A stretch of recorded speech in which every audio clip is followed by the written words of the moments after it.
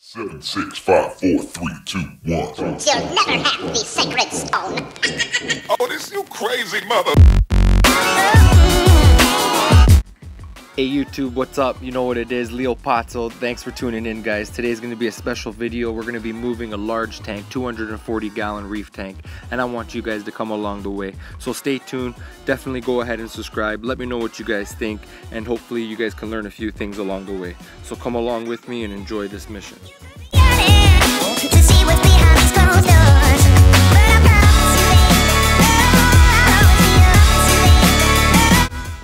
Alright guys, well here we are. We're looking at the 240 gallon reef tank, and we're going to be moving this tank today, and it's just going to be the tank and stand. No fish, no coral, no water, no live rock, no livestock at all. This is just a sneak peek video that I got from the client of the tank when it was previously set up. He sold this to someone else that's going to be coming to pick this up today, and we're the delivery guys. We're going to be taking the stand, putting it into the truck, and moving it to the new location from one end of the city all the way to the next, approximately 45 minutes to an hour away. So guys, this is a beautiful reef tank. It's 8 foot long by 2 feet by 2 feet, a 240 gallon tank. It's a beautiful tank, and here we are today, guys. We're ready to move this unit. The tank alone is a few hundred pounds, and then we have the stand, which is again 8 feet, and the stand actually comes apart in 3 different pieces here. And we can see that inside the stand, once we open up the cabinet here, we have 2 plumbing pieces, 2 PVC pipes. One's 1 inch and the other one's 1.5 inches. We look here in the middle, and there's no plumbing, there's no PVC pipe at all. We look onto the 3rd unit here on the stand, and we also have 2 more plumbing pipes, PVC, which are 1 inch and another 1.5 inches. Those are coming from our overflow boxes, which you can see here. They're acrylic overflow boxes, and we have 2 drains at 1.5 inches and 2 returns at 1 inch. This is a Euro brace tank, and it's looking phenomenal, and we're going to get started here to cut the plumbing out so we can get the tank off the stand and into the truck. So what I've done here is I just got a skill saw and I gave the plumbing a cut, and for the most part we're ready to disconnect the bulkheads and carry this tank inside the truck. So you can see here already, I didn't get much footage of us carrying it out as we were all occupied. We needed approximately 6 to 7 guys to carry this bad boy, and luckily we were able to get some help from the owner and along with a few buddies and whatnot to move this tank. So we got it all moved into the truck. You can see all the wires and electrical and everything there that was ran behind the tank into the wall, and we're going to be looking at the sump shortly. But this is the route that we had to take over to the truck, and we loaded everything in here. You can see the glass tank, and we can see the 3 units of the stand that are all unscrewed apart, and we can easily carry them over into the truck, which we have done here.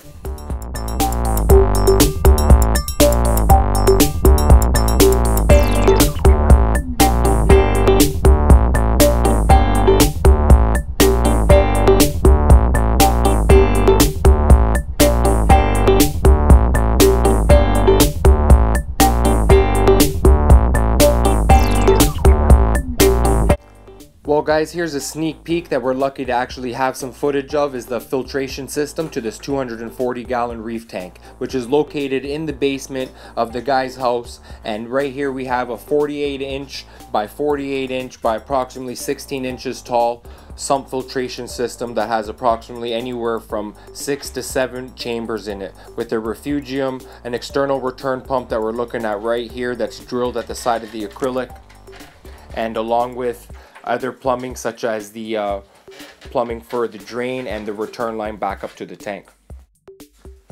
So another cool thing that my client has here is this automatic water change system. This automatic water change system is fed by the RO unit, the reverse osmosis unit, that fills up one of these Rubbermaid containers, and then from there it has this external pump that mixes it into the other container on the right, along with the salt mix that my client puts in according to how much water he has mixed. And then from there it also actually takes out water, drains out the water, and pushes it directly into the drain sink in the basement, which is a great fantastic feature that my client does, obviously to save some time and some maintenance.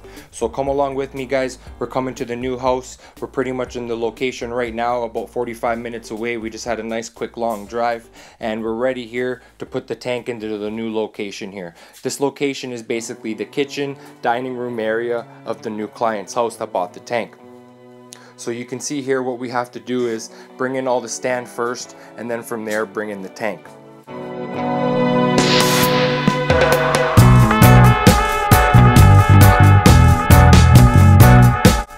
Well, as I have my great helpers giving me a hand carrying in the stand along with the tank, what we have to do next here is get these 3 units of the stand, and we got to screw them together and make sure that they're all level.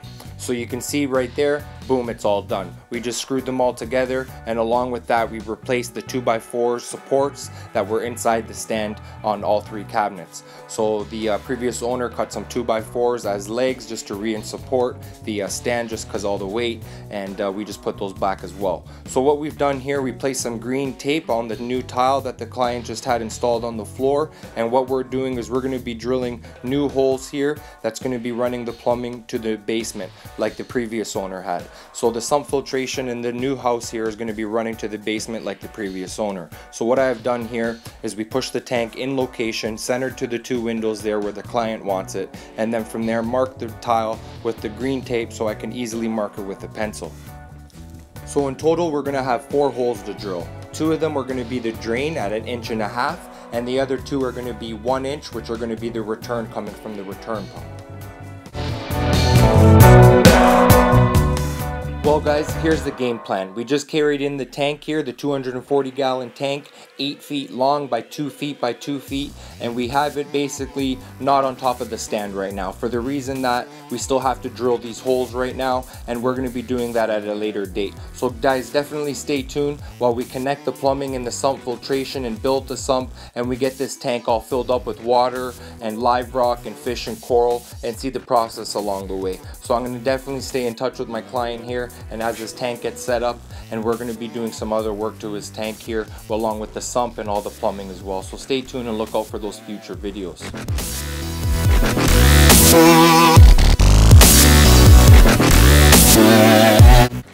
Well guys, that looks like a wrap for today's video. Hopefully you guys enjoyed it. We moved the 240 gallon Reef tank. Again, no livestock was in the tank. It was all emptied before we got there. We just had to move the actual tank and stand, and I just wanted to take some footage and bring you guys along the way. So definitely subscribe for more future videos like this, and thank you very much for watching. Let me know what you guys think, and we'll talk to you guys till next time. Stay tuned.